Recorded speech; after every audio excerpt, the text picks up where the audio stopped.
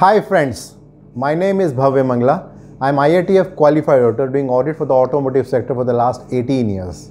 I'm again back with a very interesting topic. What is the key difference between function analysis, which is step number 3 as per FMEA AIAG VDA Handbook, and its comparison with function, which is as per FMEA 4th edition. Now before going further, it's very important to understand what exactly is a function analysis. And it is linked with structure analysis, which is step number 2. So when we were talking about structure analysis, if we see the example of this particular pen, the intent was that how is the fitment between, say, the upper cover and the lower cover, how is the fitment of this pen with this cover, and how is the fitment of this top cover with this particular thing. So that was what we were trying to understand in structure analysis. Now that was step number 2. Now the step number 3, which is function analysis. Now we want to understand what exactly is the function of this pen and what are the requirements. Say for example, we say that the simple function of the pen is to write smoothly, right? Or when we are holding it, we should feel comfortable in holding it. But what's the requirement? The requirement could be the ink should be green, yellow, blue, red, whatever we think. Or maybe the life of the ink should be, say, 1000 hours or something like that. So that's the requirement. So this is in general, in short, with respect to the function analysis, which is directly linked with the structure analysis. So in this particular video, I'm going to talk in detail about what is FMEA, what are the 7 steps of FMEA first edition, then specifically what is function analysis with respect to design FMEA and process FMEA.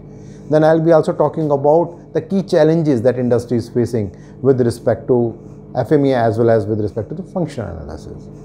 So let's start first with the basic definition of FMEA. So when we say FMEA, so basically FMEA is a team-oriented, systematic, qualitative and analytical method to identify, analyze and mitigate the technical risk which is related to the product and the manufacturing process. One very important thing about FMEA is it is before the event, not after the event. So before starting the product design or before starting the manufacturing design, we need to make dfmea and pfmea. Now there are 7 key steps as per FMEA first edition. The first step is about planning and preparation. The second step is about structure analysis. The third one is about function analysis, for which we are talking today. The fourth one is about failure analysis. The fifth one is about risk analysis. The sixth one is about optimization, and the seventh and the last one is about documentation and how to close and do everything with respect to that. So that's all the 7 steps are there. So now to specifically talk about function analysis. So when we say function analysis, what does it mean? Let's understand that. So when we say function analysis, basically it's an exploration of what the product should be doing with respect to the function analysis step. That is number 1 thing. Then another important thing is that what should be executed in journal process and how this functionality is facilitated. That is another thing to understand here. One very important thing is that it's a key output of structure analysis, which is step number 2. So unless and until structure analysis is done correctly, we will never be able to do the function analysis correctly. Then another important thing, the focus should be, the right question is that what does the thing that we want to analyze do? So once we ask the right question, we will get the right answer. Then as I said earlier also, the results of the structure analysis are a crucial input for the function analysis. And we must understand that if we are making the functional analysis correctly, then whatever we are doing further with respect to the failure analysis and risk analysis, that will be right, in the right direction. And there are certain diagrams which we are using for understanding the function analysis, and for that P diagram is one of the key things that we are using it. There are some key objectives with respect to the function analysis. Let's understand that. So the first one is that primarily it's a graphical analysis or graphical representation wherein we put in 3 different steps to understand about the entire process. Then we are using P diagram and process flowchart, as I said earlier also.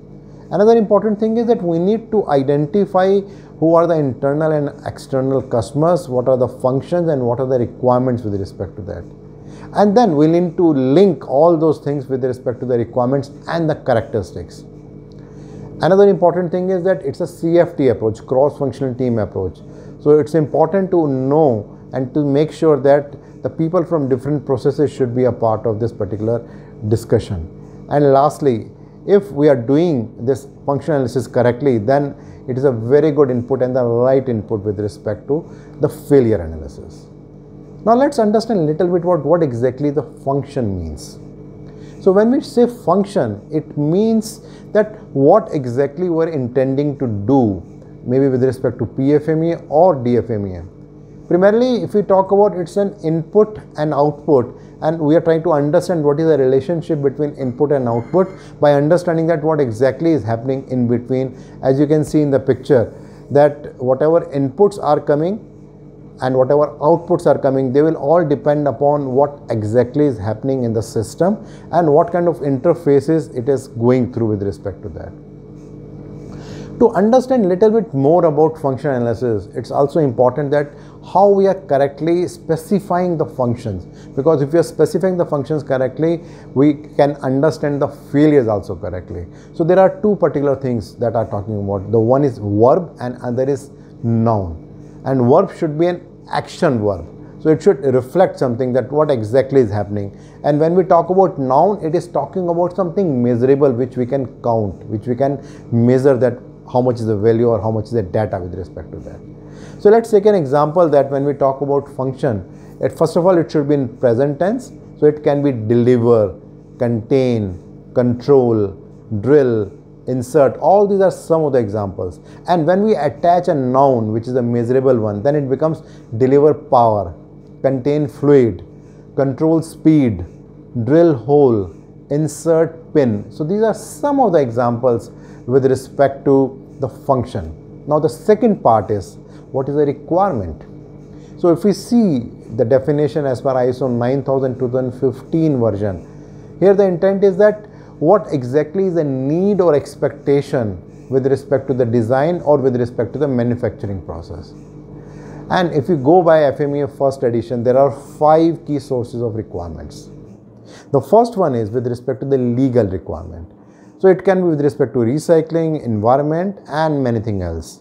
The second is with respect to the industry norms and standard, which may be relevant for that particular product and process. Say for example, ISO 26262, which is related to functional safety. The third one, very important, is about customer requirements. The customer is giving drawings, technical specifications, so that also becomes a very important requirement. The fourth one is internal requirement. Organization also has their own requirements, what they specify. It can be in terms of manufacturability or packaging or anything else also.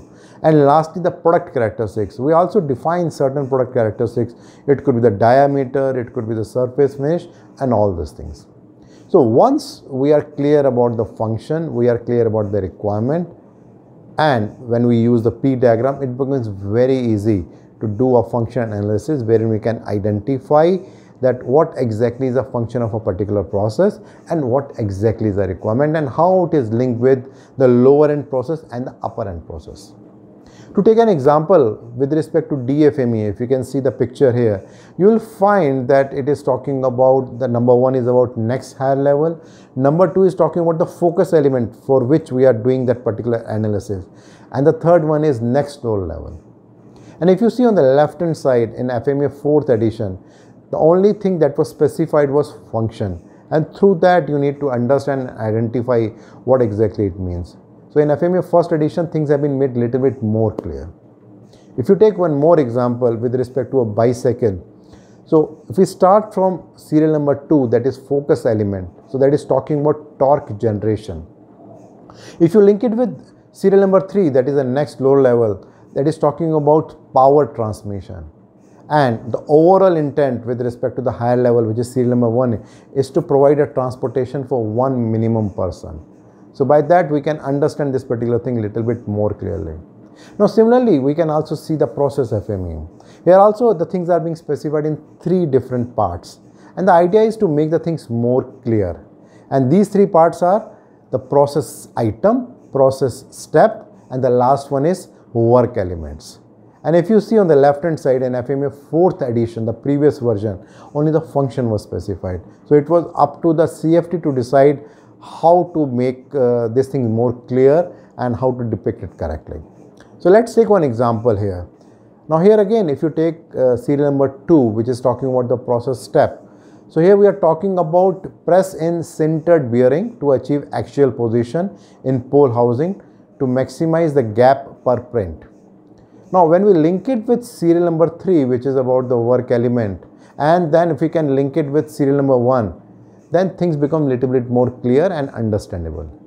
Here one very important thing is on serial number 1 is that we are not only focusing on the next process in the organization, but we are also looking at that what can be its impact at the customer end and what can be its impact at the end user end. And once we understand all that, then things become a little bit more clear. Now, in making functional analysis, it's very important to use two particular diagrams. One is a P diagram and another is a process flow chart. So let's understand a little bit about what exactly is P diagram. So when we talk about P diagram or parameter diagram, we mean to say basically we are trying to characterize the behavior of a system or a component in context of a single function. And there are certain things by which we can make this P diagram, and these includes inputs, function, functional requirements, control factors, non-functional requirements, intended output, unintended outputs, and lastly the noise factors. And once we are clear about it, we can make the P diagram effectively, and that will be a very good input for making the design FMEA. Something similar is with process flow chart. When we talk about process flow chart, our intent is to see that how is a process is flowing in the organization from incoming to dispatch. And once it is clear to us, things become a little bit easy and clear to us, and we can identify that for each process what can be the function of it and what can be the requirement that we need to meet. Lastly, if I talk about the summary with respect to design FMEA and process FMEA with respect to functional analysis. So first of all, it is an output of structure analysis. If structure analysis is done correctly, then function analysis can be done correctly. Secondly, whenever we are making the function analysis, it should be in present tense, and we have to think about two particular things, a verb and a noun. Verb should be an action noun and noun should be measurable, like power transmission, insert drill, something like that. And thirdly, we have to write failure analysis in positive, because the negative will automatically become a failure analysis. If I talk about some of the key challenges that industry is facing with respect to failure analysis, as well as if I link with FMEA in general, that how often the CFT who is making the FMEA, they are clear about the requirements stated in step number 2 and step number 3. Because unless and until we are clear about these requirements, we'll never be able to identify the right functions and requirement, and if they are not right, the failure analysis will not be right.